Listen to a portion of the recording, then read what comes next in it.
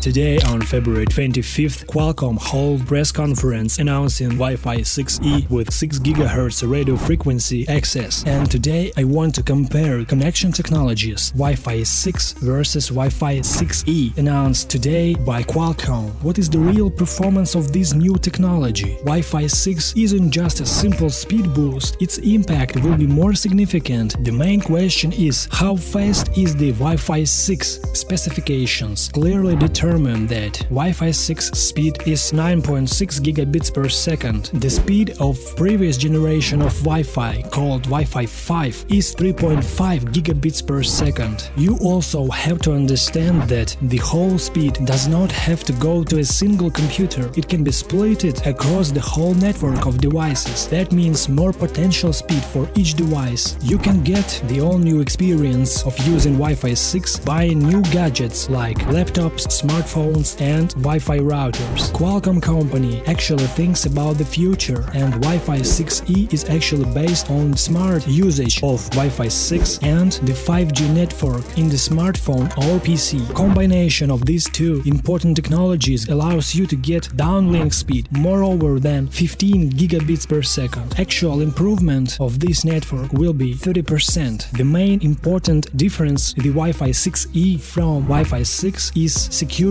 option. The new protocol, quite difficult to crack, current devices and routers are not support VPA 3rd generation, but it's optional. For my opinion, the announcement of the all-new Wi-Fi 6E protocol is about next 5 years experience, but Qualcomm want to push the boundaries much forward. The announcement of X60 mobile platform allows you to get the Wi-Fi 6E right on your tablet or laptop or any other device. So currently the latest chipset from Qualcomm is Snapdragon 865 5G. It is still the best chipset on the market. Qualcomm didn't update it, and they actually made general thought on the integration of 5G to transform the mobile gaming experience. For now, all powerful games in VR or augmented reality modes are moving into clouds. If you have high stable 5G connection, you actually can play very powerful games right on your smartphone or tablet. It is new vector for Qualcomm for next decade. Company also announced XR2 5G reference design platform for virtual reality and augmented reality devices. Thanks for watching and subscribe to my channel.